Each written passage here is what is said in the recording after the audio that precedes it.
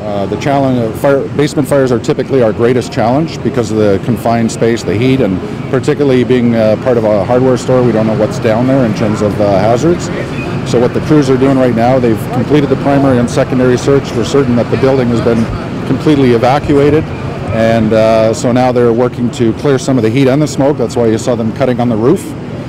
So that once they get the smoke and the heat out as much as they can get into where the fire is in the basement and put the fire out. Well, it's third alarm. There's about 35 rigs, probably over 100 firefighters on scene, and so we have quite a scene to manage here. We've got groups sectored off doing different things from ventilation to fire attack and so forth.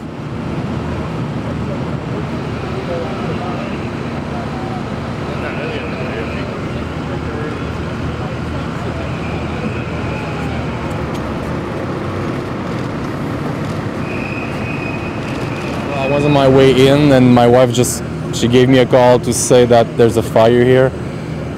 So when I arrived, I saw the same thing that you're seeing right now, and then apparently the fire started in the warehouse where the charcoal and all the summer stuff, pesticide, fertilizer were.